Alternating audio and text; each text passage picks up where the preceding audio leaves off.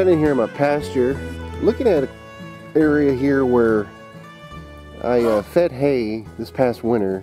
So this will be about a year ago I was feeding hay in this area. I use hay rings to feed out my round bales, and so I spread them out all in this area here and kind of back in that area and then over here also. And I noticed this past summer, whenever the Bermuda was coming in, that everywhere that I had fed hay on a hay ring, that the grass just would not grow. And in fact, right in front of this little cow's face, you can see where the grass is kind of green right in that little area, and it's kind of tore up. There's bare ground right back in there. It's like the intensity that the cows put on the land, it was just, hello. It was like their intensity with the hooves and the pee and poop and everything was so strong that it caused the ground to just kind of shut down, I guess. Now I see that it is starting to kind of come back. There's another bare spot where I had fed before. That right there could be attributed to hogs coming in, because I also noticed wherever I would feed hay on a hay ring seemed to be a magnet for hogs, probably because of all the nutrients and everything that was in the ground left over from the hay, from the cows feeding the hay. But there was some video that I did this past summer where I was spraying these areas. Like there's an area right, let's see, right in there. I was going in circles.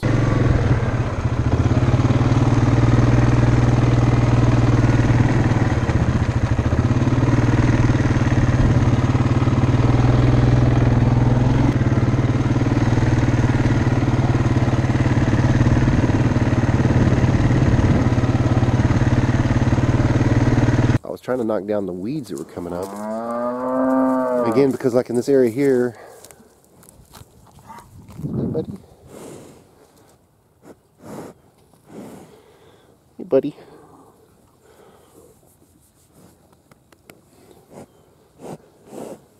checking it out, huh buddy?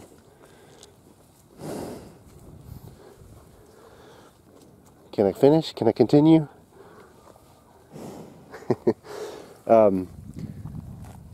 So what I was doing, I was spraying the weeds that were coming up in the areas that wasn't growing grass. So it was kind of like anywhere there's a scar on the earth tries to heal it by growing something. And in the case that I was having this past summer was weeds. So I've been watching some of Greg Judy's videos and how he rolls out his hay instead of feeding it on a hay ring. And you see down here, if I zoom in pretty far, there's where I'm feeding hay in hay rings. I'm kind of using that section down there of my pasture to spread it out this year, and kind of letting this area that I'm standing in today rest. And hay rings seem to be what all the old farmers used in my area.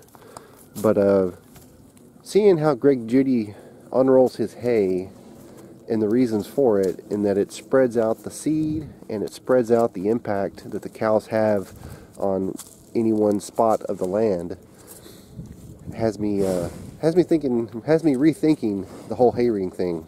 So I went and looked on the Facebook Marketplace, Craigslist, different places, and there are some hay unrollers that go on the back of tractors, and those are running around $1,500. Now, Greg Judy uses one that's like a pull behind. He connects it to his ATV and does that, which, you know, that would be nice. That would work here on the ATV that I'm standing on. But I would prefer something to go on the back of my tractor. So I'm thinking, I went and looked at my scrap pile of metal. I have enough metal, I think, to make something of my own. So I'm going to give that a shot, and this video here is going to be a lead up to me building my own 3-point mounted hay unroller.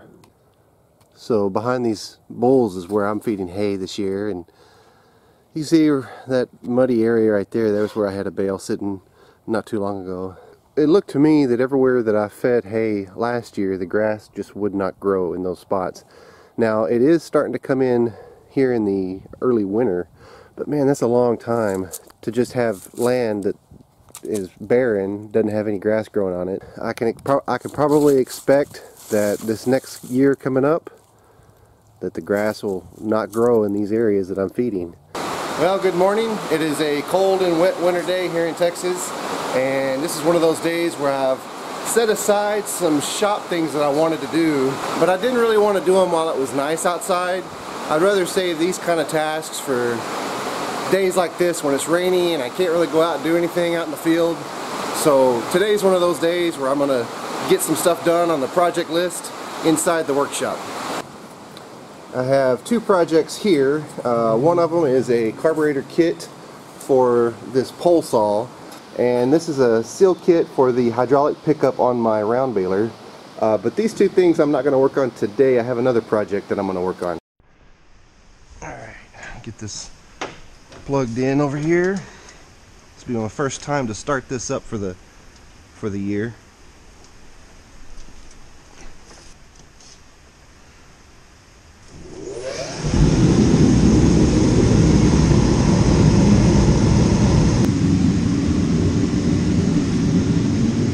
Alright, so got some schematics, I guess. This image here is different from this.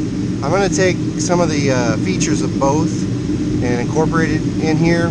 So my 3-point bale unroller is just going to have a single bar like this one. This one here has 2 bars going on the, against the back of the tractor, but I don't have enough material, so this is what I'm going to really be aiming for. I like the simple feet design of this one. That's really why I included this one, and also just to kind of get another view. So I took some notes off the blueprint of this one. So this main frame, what I call it, it's a 4x4. Well, I have, well, let me see what do I have actually. I have 2.5, but this is some really heavy walled stuff, so I think it's going to work fine. And I need to be 70 inches. So I'm going to have to weld 2 of these together. So I've got 53 inches. I need to add 17 inches off of one of these other bars to get me to the 70. And that'll be this main frame. So let me do that. That's the first thing. And then these side arms, they're 49 inches. I'll probably just go the full length that I have here, because my cylinder is pretty fat, so I want to make sure I have enough room where the cylinder is going to go to still be able to unroll the bale. If the cylinder, well, we'll just see how it goes.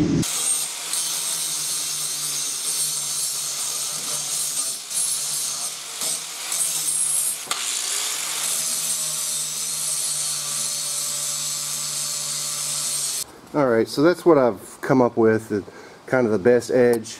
And I'm going to take the arc welder because the arc is definitely going to be needed over the MIG to be able to get enough penetration into this thick steel. Alright, so I've got my Hobart arc welder plugged in, ready to go. And let's get a little bit closer. I put a piece of little plate metal underneath where I'm going to be welding because I don't want to just totally burn up my table.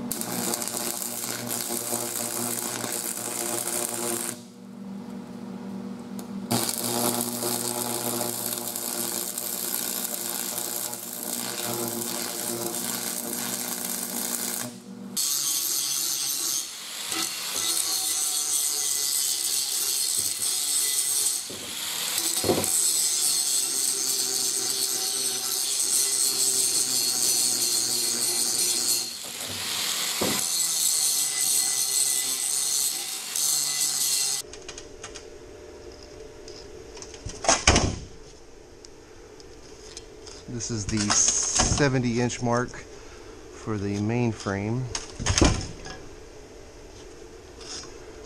Let's see if this Queenie has enough ump to get through this heavy metal.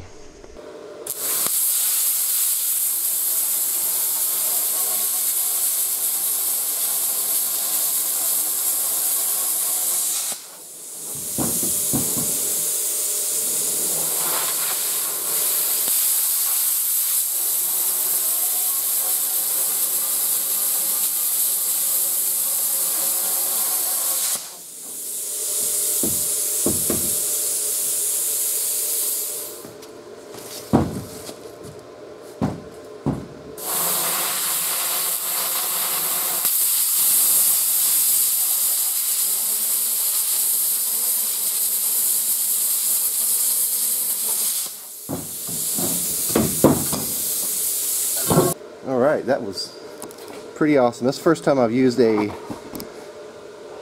plasma torch to cut something significant like that. I was messing around with some plate metal the other day after I got that, and it seemed to work good, and I didn't even have to crank up the I guess amperage as high as it goes, so it still got some in reserve, and it was able to cut through. I don't know if I've shown how thick this is.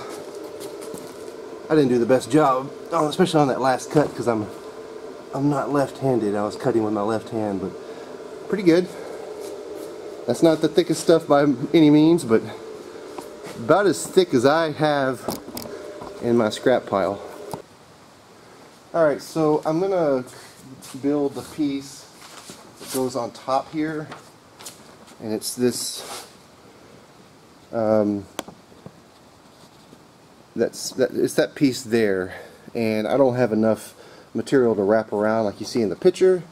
What I am going to do is I'm going to take this C-channel, and I was thinking, because of the weight of the bale is going to be really putting a lot of pressure on this point here, that this would be really good because it would act as gussets, and I'm thinking I'll probably do one on top here and one on the bottom, and I think with all that it'll hold everything together really well, so I'm going to give that a try.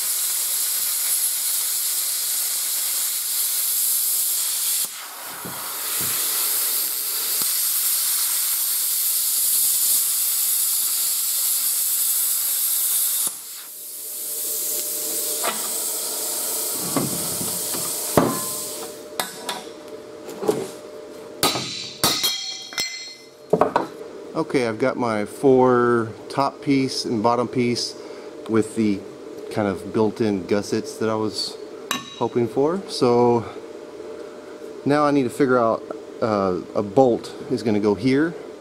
I'm going to weld the plates on just like that, front, top and bottom, to this main frame, but I need to cut a hole here, through here on the underside, and figure out a bolt.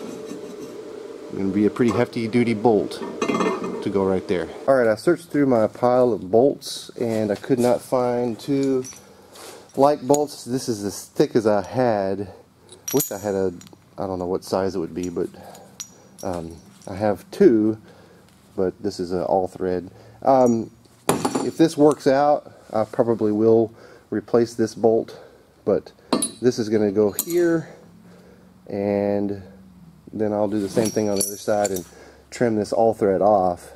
And then, like I said, if this works out and I'm able to use it and it doesn't shear off this all thread while I'm doing a test, then I'll either get another one of these, or if I can go with a thicker gauge, see what happens.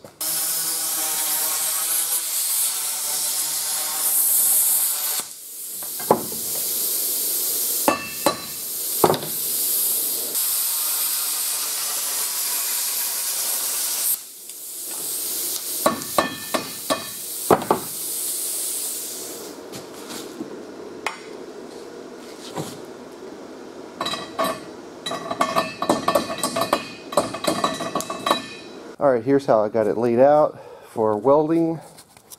That's how the ends are going to be held on. And I'm going to weld this to the main bar on each side. Alright, it's the end of day 2, and I've done a little bit of work off camera tonight. Just kind of wanted to plow through it and just get it done. So let me show you. Here's the 3-point hookup, and then where the hay fork arms are going to be here on either end down there. So those are still to be welded, but this is where the 3-point of the tractor will go. It's very I guess you could call it utilitarian. You know, everything's real rough cut, but that's what this is for. It's just a utility, and given the fact that I'm just testing things out here, I don't want to try to go all fancy and try to make every cut perfect. So I'll probably get these arms down there in front of the baler. I'll get those welded on tomorrow, and then I've got to build the apparatus for holding the hydraulic cylinder that operates the hay forks going, you know, open and closed. Day 3, and I'm working on the hydraulic cylinder. I've got to figure out, let's see, I've got to figure out this little support bar here, and then coming over that one there, and how it's going to mount there. All of it has to be able to swivel.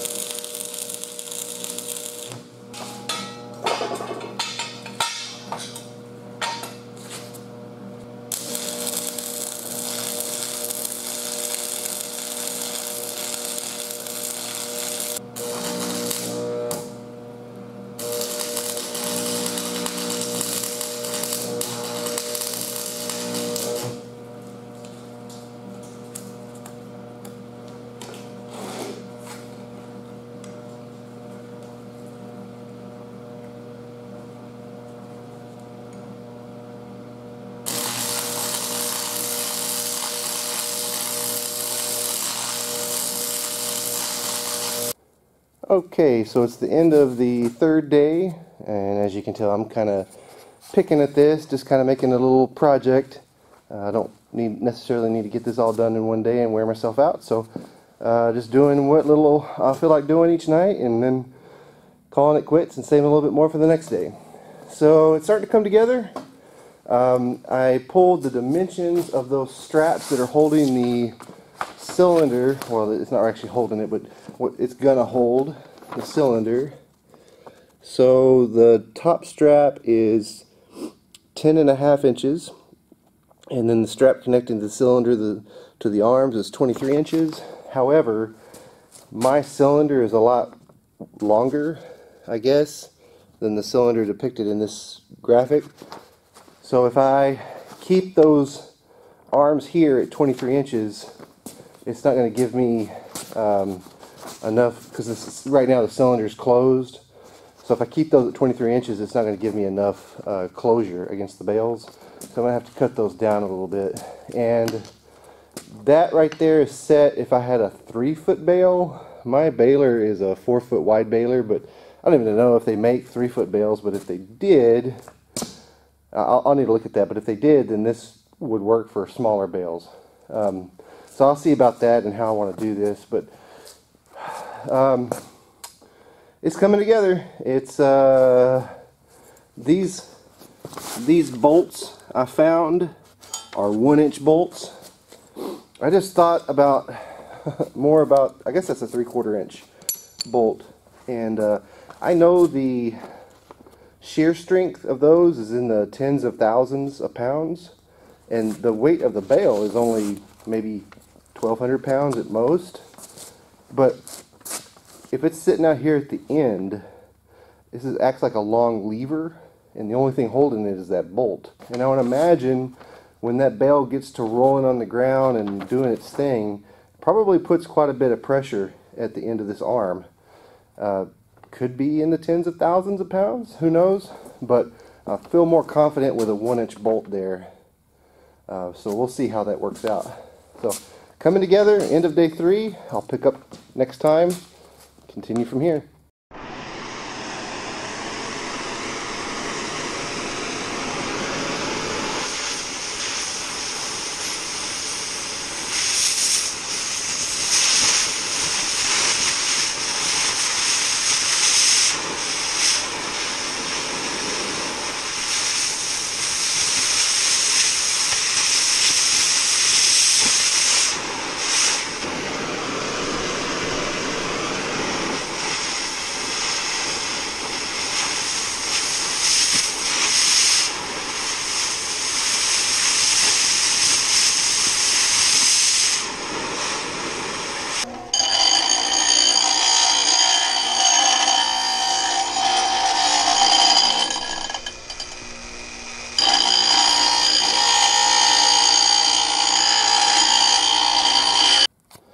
Okay, so it's the next day, and here's the progress I've made so far.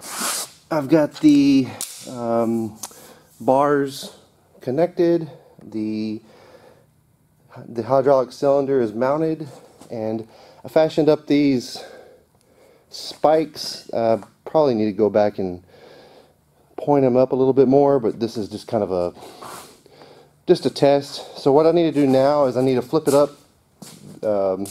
I need to spin it around, and I'm going to go put it on the back of the tractor because I need to determine where the stops are.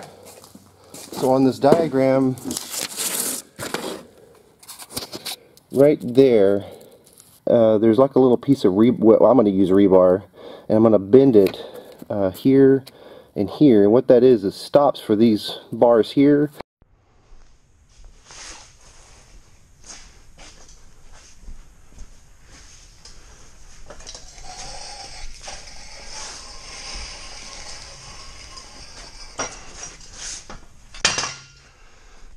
I'm also going to have to come up with a leg for this so it stays up off the ground, because lifting this up is pretty heavy. So another item to work on.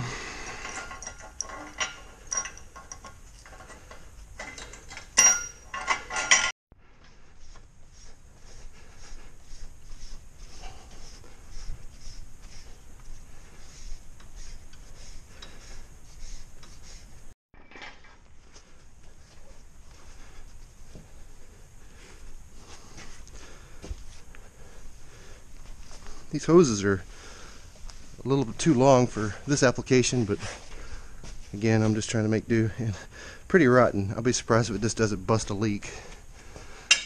Let's just put it on and we'll see what we get.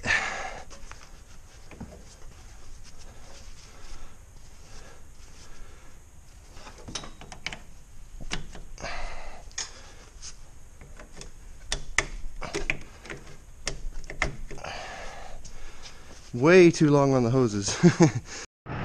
Alright, so when I was hooking it up, I realized I had it hooked up to the wrong connections. I needed to go to the same hydraulic valve rather than going blue and green. So if I run the hydraulic valve now, see how, because I don't have any stops in place, this arm closed and this one stayed in place. If I had stops, then it would cause that arm to stop at the stop, and then this arm would start moving. This is all the way out. So I'm gonna mark this on the bar real quick.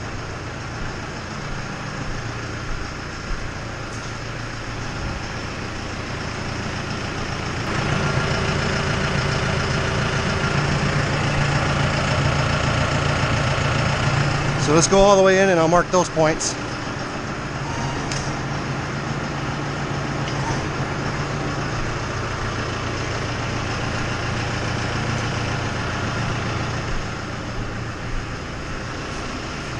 Let me go that way.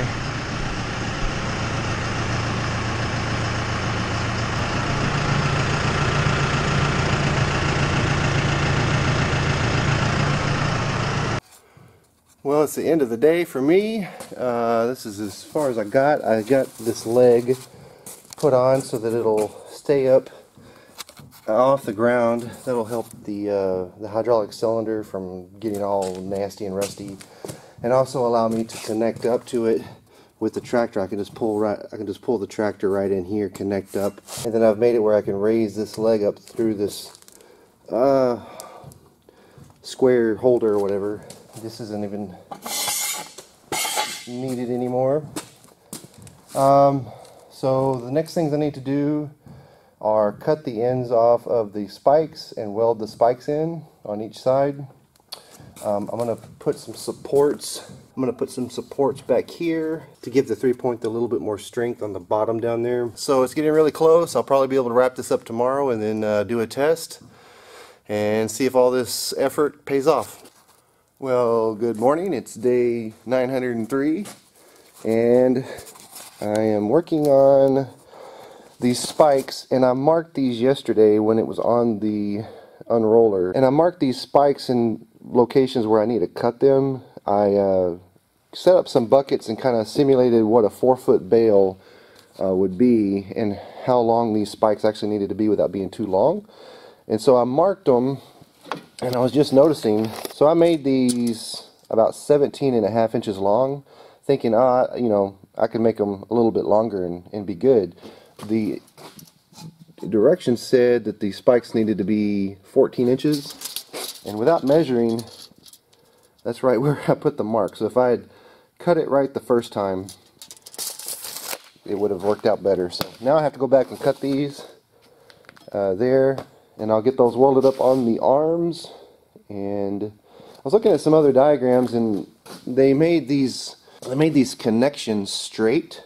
If I need to make these arms straight, like parallel with the main frame right there, I can just cut another hole in the arm and it won't hurt nothing. Probably helps it open and close a little bit better with it being out just a little bit further than having it I don't know.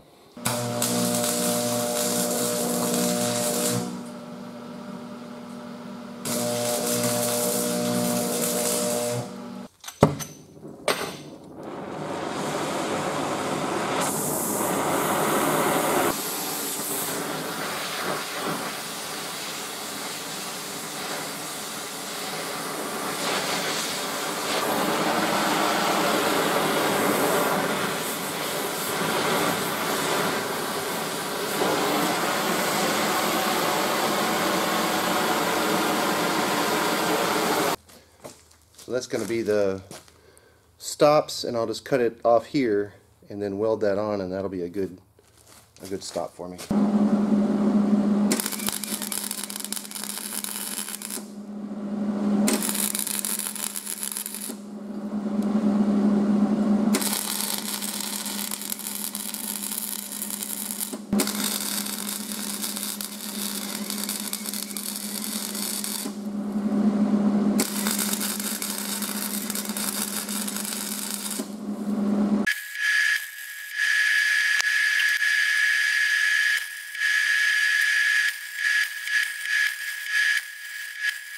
The last thing that I need to do is tighten up these bolts on the legs. I just hand tightened them whenever I was doing it. Got the stops welded in, and then I put these, I don't know if you can see, these back braces to keep the 3-point good. The arms that I made were a little bit too long for this main frame bar, so I had to kind of come up with something to support these. 1 15/16 is too small. Too small. Wow, so 1.5 inches is as far as I got. Got lucky.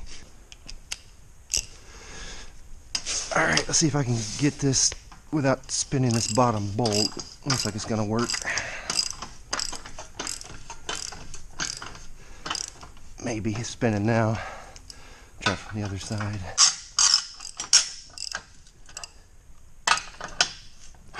I've got a lock washer up in there. All I want to do is really just get that lock washer compressed to keep this bolt from spinning out. I don't want to get it too tight where this arm doesn't want to move. I want to leave it right there.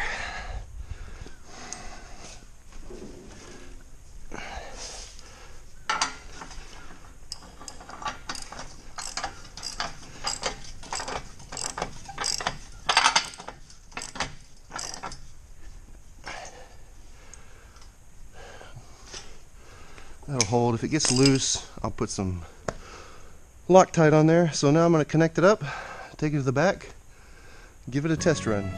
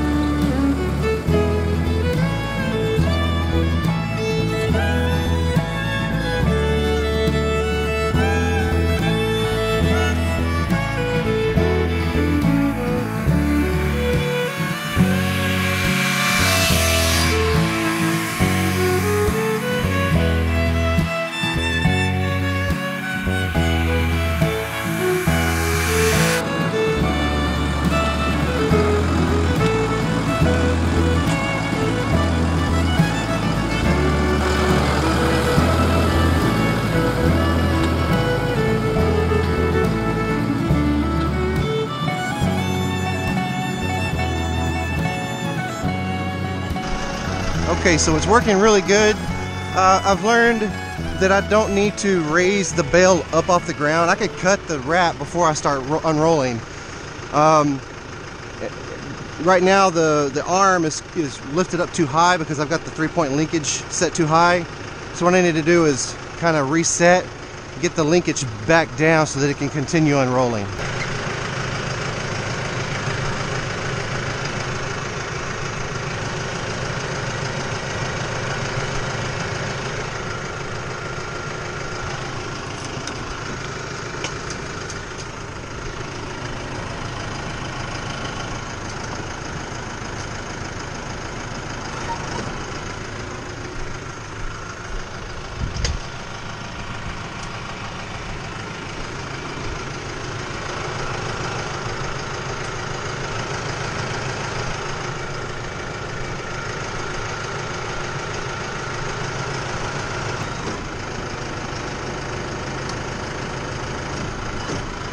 I like how that cylinder's working. That's doing well.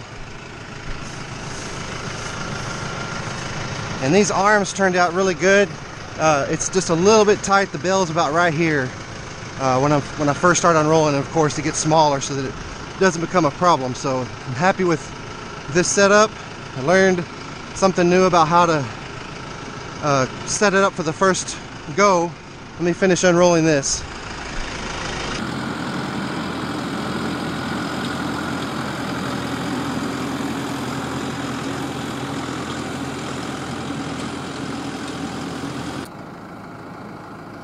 Well, this is the results. This was just going to be a test run. I fully expected to have to come back out and make some adjustments. I was kind of concerned that the arms wouldn't be wide enough for the bale, because I did change the dimensions. Instead of welding a tab onto this arm and making it wide, I just bolted those arms directly to the brackets or whatever. So I changed those dimensions, but for my bale size, which is 4 foot wide, it worked great. Now if I had a 5-foot baler, I would have to go ahead and weld tabs right there on that arm and make this bracket a little bit longer so that the arms would open up wider. But it worked great. I don't think there's anything I need to change on it, other than maybe some new hydraulic hoses. But nothing bent. That was another concern. Everything's still in good shape, so I'm proud of it. And I think Greg Judy would be proud. Now it's time to let the cows over here and see what they think. About to get their first experience at an unrolled bale of hay.